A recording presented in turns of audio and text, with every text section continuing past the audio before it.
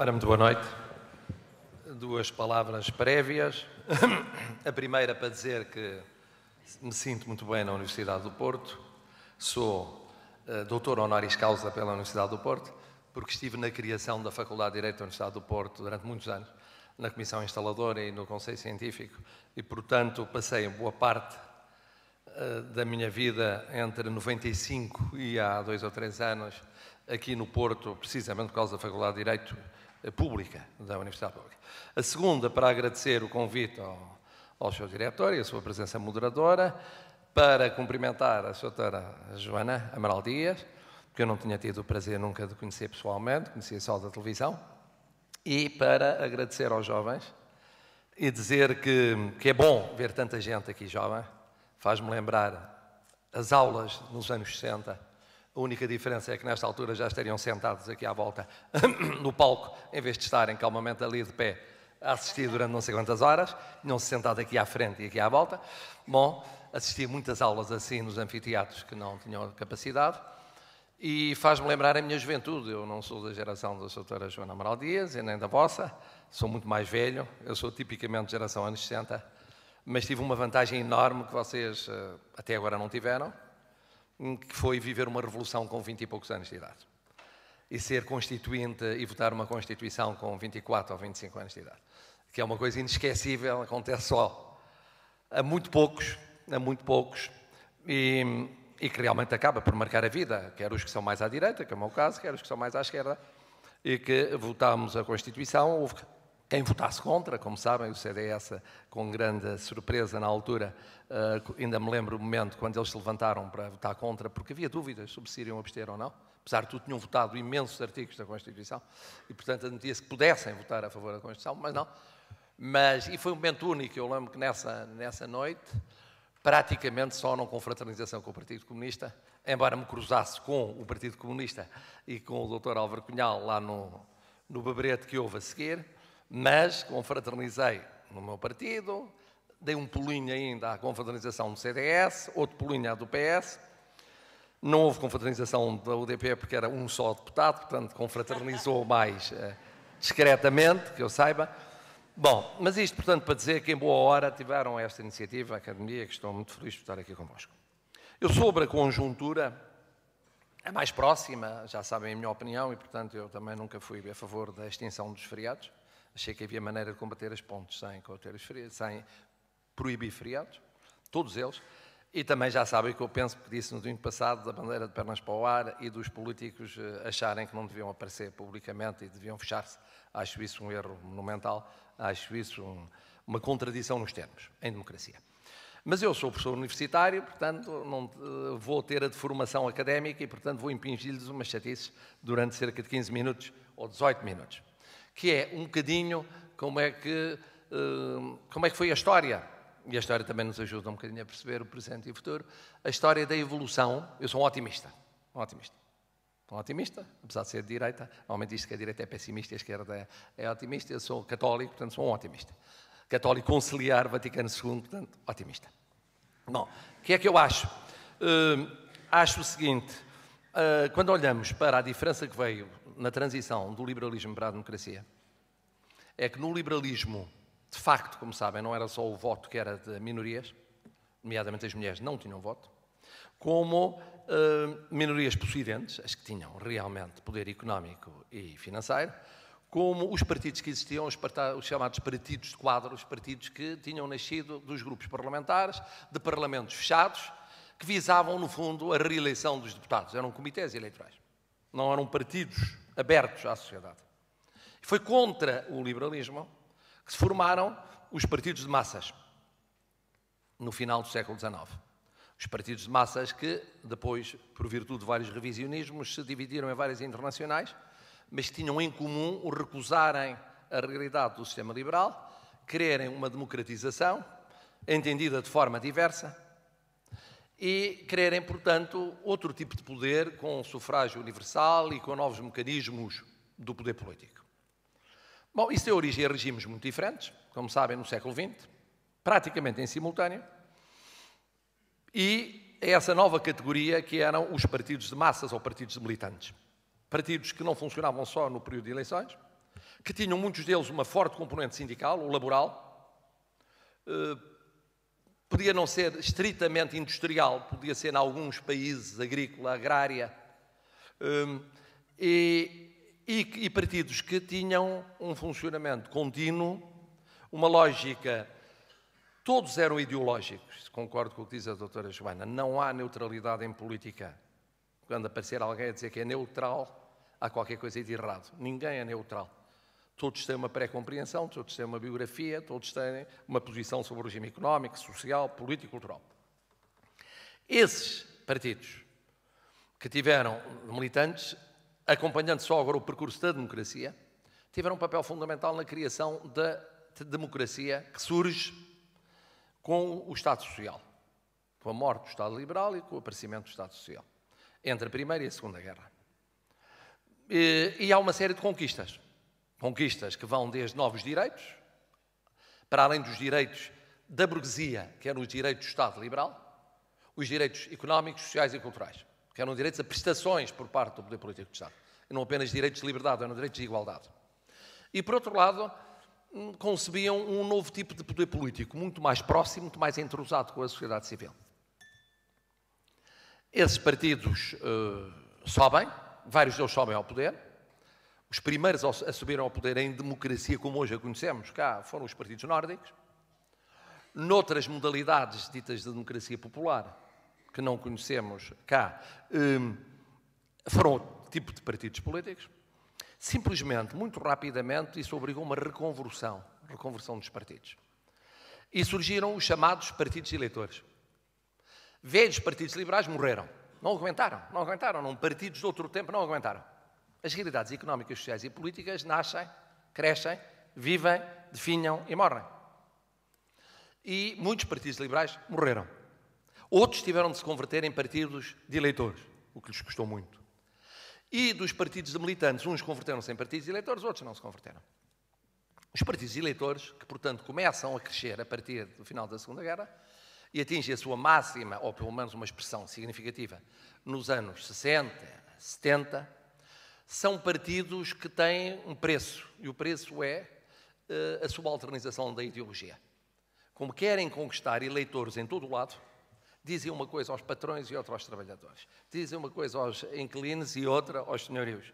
E, portanto, em França chamam-nos o partido attrape-partout, e na linguagem anglo-saxónica, catch-all parties, quer dizer, vale tudo para apanhar eleitores.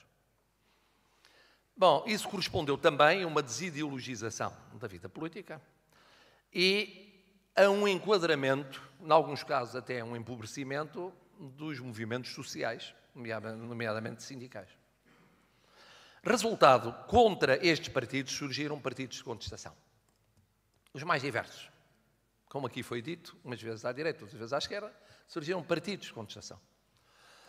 Partidos de contestação, que nos casos eram partidos de contestação global, pensemos no PRD em Portugal, contestava o Bloco Central e o facto dos dois partidos estarem iguais, o PS e o PSD, praticamente no exercício do poder, e era um partido anti aqueles partidos.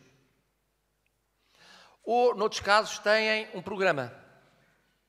Foram os partidos verdes, foram os partidos com algumas propostas de clivagem em termos comportamental, foram os partidos ecológicos, os partidos contra o nuclear e por aí adiante.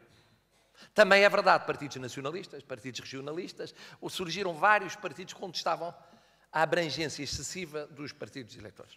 Isto começou a partir dos anos 70. Eu lembro, quando comecei a ensinar Ciência Política e Direito Constitucional, que estava na moda um partido muito estranho, que era um partido de contestação que não tinha substância, porque pelo meio surgem partidos de contestação sem substância ideológica, que era um partido de um senhor que um dia decidiu não pagar impostos. E que foi à televisão e disse, eu mobilizo todos os que não queiram pagar impostos para formar um partido. Chamava-se... Pois, mas enfim, mas sem nenhuma razão ideológica, a não ser uma razão prática, que é perfeitamente plausível em termos de crise, ressurgir. E criou o chamado Partido do Progresso na Dinamarca, imagine-se, num país nórdico, na Dinamarca. E o Partido do Progresso chegou a ser o segundo partido dinamarquês. Só por acaso não foi ao governo. E era um drama porque tinha liberais e tinha socialistas. Porque tinha europeus e anti-europeus. O que tinham em comum, todos eles, é não querem pagar impostos. acabou quando, a certa altura, o líder acabou por ser preso e acabou preso e o partido desfez-se, mas foi por um triz. E eu lembro-me de ter ensinado, no momento em que ele estava a crescer, era um tópico de estudo nos congressos de ciência política, era o Partido Progresso Dinamarquês, e depois deixou de ser, e hoje é difícil explicar a importância que teve, mas pode explicar-se noutros contextos, eventualmente, esse tipo de importância de partidos de contestação.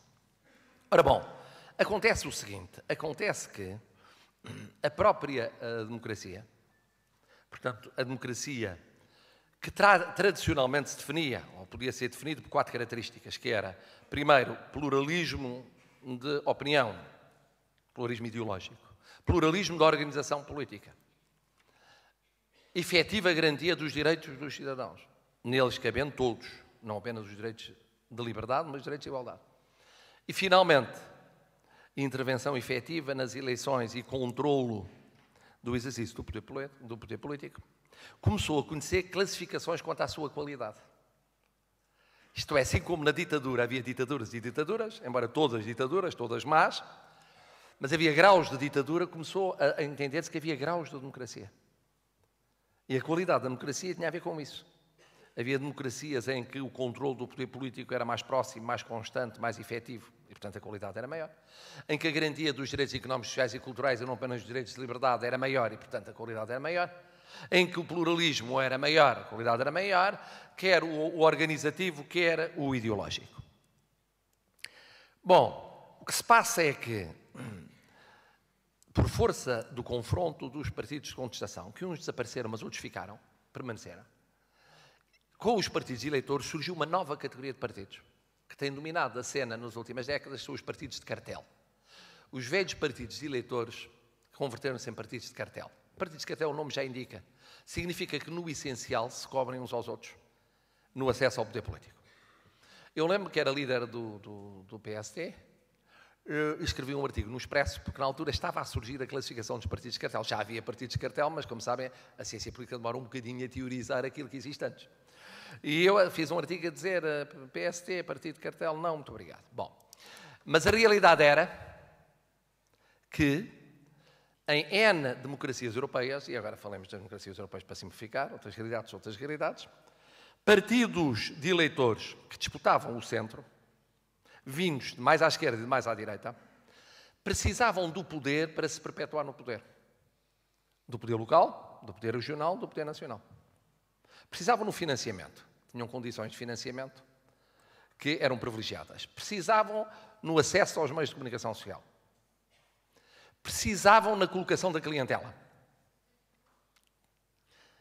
E então havia uma gestão muito curiosa, e cheguei a defender que em Portugal isso acontecia na administração pública, que é a nossa administração pública passou a ser objeto de um pacto de regime entre os dois principais partidos, segundo os quais, quando se sucediam no poder, colocavam na prateleira uma parte da clientela alheia, mas continuava lá, para ser repescada na primeira ocasião, a menos que estivessem os dois em simultâneo no poder. E aí era difícil gerir as duas clientelas. Bom, e defendi isso.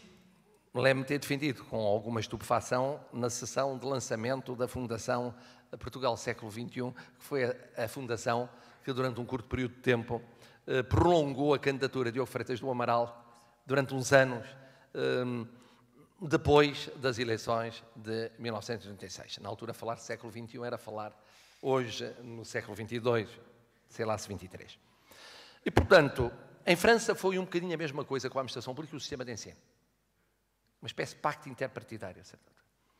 Bom, os partidos de cartel ainda hoje largamente dominam, ou dominaram até hoje, largamente a realidade das democracias europeias. E aí há realidades diferentes.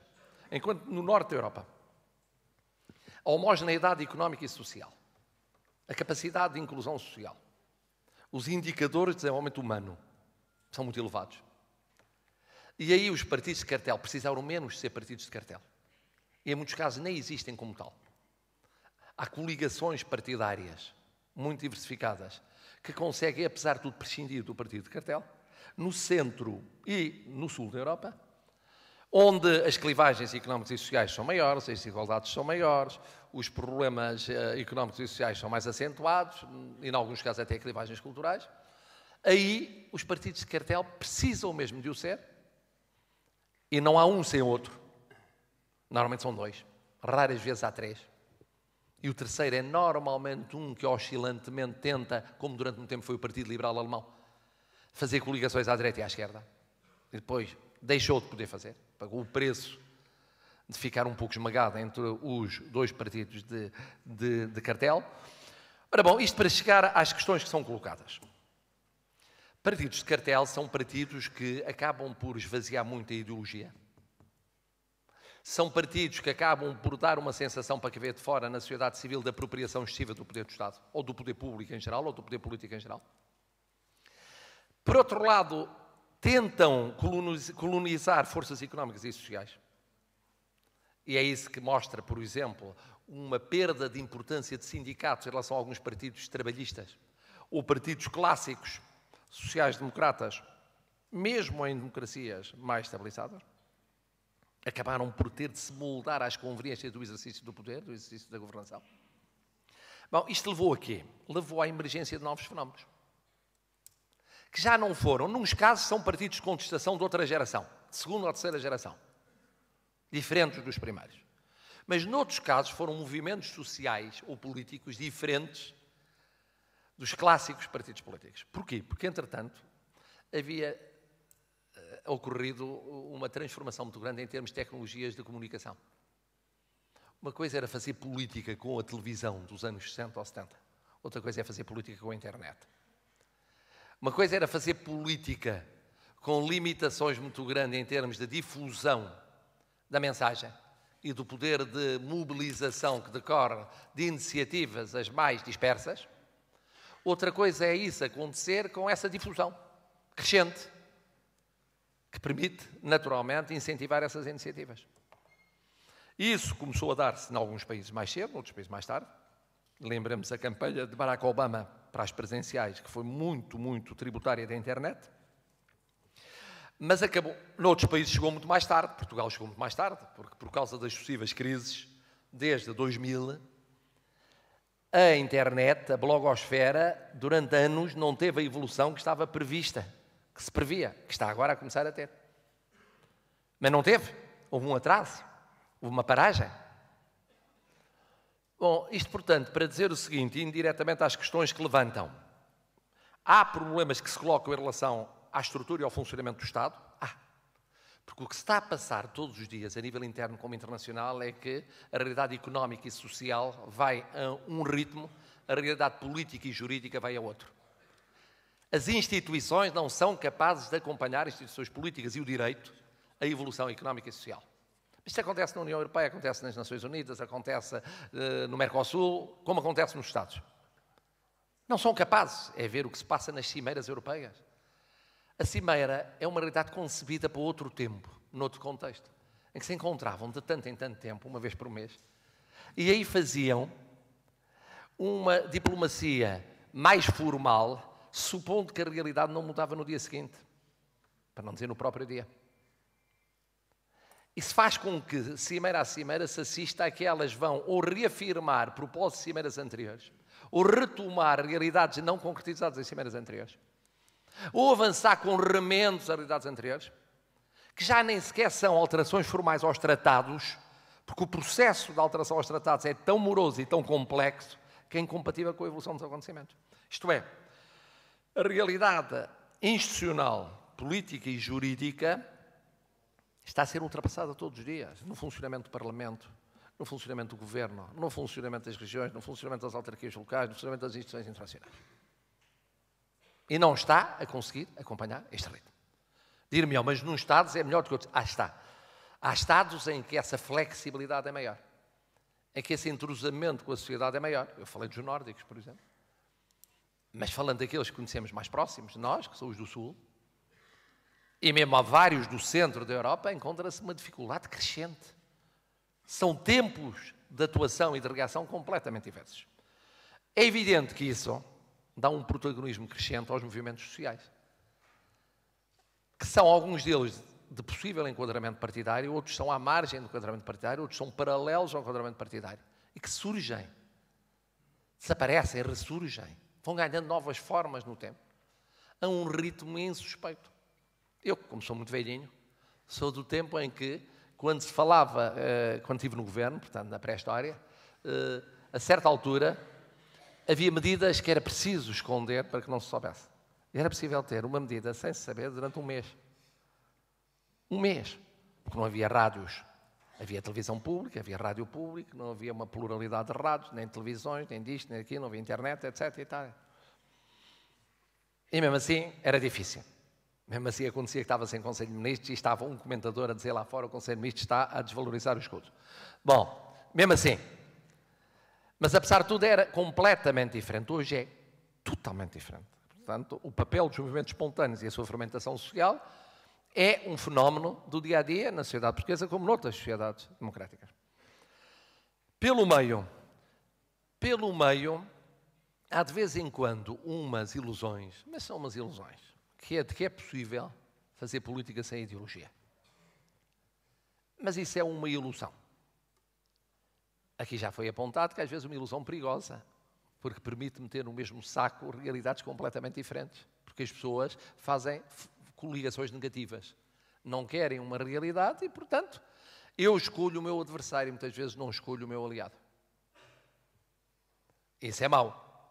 Mas houve outra tendência terrível, que foi a seguinte: a certa altura, no apogeu do Estado Social, que coincidiu com um processo mais ou menos promissor de integração europeia. A integração europeia é feita com avanços, recuos, mas a certa altura parecia que era um avanço irreversível no período de Delors, que foi a ideia de que podia haver um mínimo denominador comum tecnocrático que prescindisse de ideologia. E, portanto, podiam entender-se, porque no fundo era o sonho dos partidos de cartel. Eles são tão próximos, sabem que há uma escala, chamada escala de polarização, que permite classificar como é que os cidadãos olham para os partidos e os colocam numa escala direita-esquerda. E a certa altura o que se passava é que os partidos centrais eram vistos sobrepostos. Por exemplo, em Portugal, o PRD às vezes aparecia à direita ou à esquerda do PS ou do PSD, e o PSD e o PS praticamente juntos no centro durante o período do Bloco Central. Ora bom, isto significa que, e com isto termino, que surgiu a ideia de que era possível tecnocraticamente encontrar soluções que fossem pacíficas, independentemente de ponderações ideológicas. O que se estava a fazer era bom porque os resultados eram bons. E não havia aqui nem direita nem esquerda, nem mais Estado nem menos Estado, nem mais liberdade nem mais igualdade, nem mais justiça nem mais segurança. Não. Era a ideia do sonho da política ascética, inodora e insípida. Ora, isso não existe. Não existe, embora em alguns movimentos sociais, em períodos de contestação com a crise mais grave, como aquela que se vive em várias democracias europeias, haja uma coligação negativa tão grande que pareça que não há política. Mas há várias políticas ou várias opções ideológicas que confluem num determinado momento. Em suma, porque é que eu sou otimista? Porque a realidade económica e social vai criando, inevitavelmente, novos mecanismos jurídicos e políticos. Quando olhamos para o passado recente, ficamos às vezes preocupados, mas quando olhamos para o longo prazo, para o passado mais remoto, vemos que o ajustamento fez-se. O problema agora é a rapidez de ajustamento. As estruturas estão concebidas para um tempo de ajustamento muito lento. E muitas vezes para não ajustamento por causa de um fenómeno de inércia do poder. E isso é o grande desafio que se coloca, a que soma depois, naturalmente, o desafio ideológico, as opções quanto ao futuro da organização dessas instituições, que tipo de Estado, com que grau de centralização, com que novos partidos, com que novos sindicatos, com que novo patronato, com que novas realidades, mesmo mediáticas. E termino com isso, porque esse é um dos domínios em que, aliás, também a doutora Joana também trabalha, que é o que está a passar na televisão hoje, as pessoas nem têm a noção.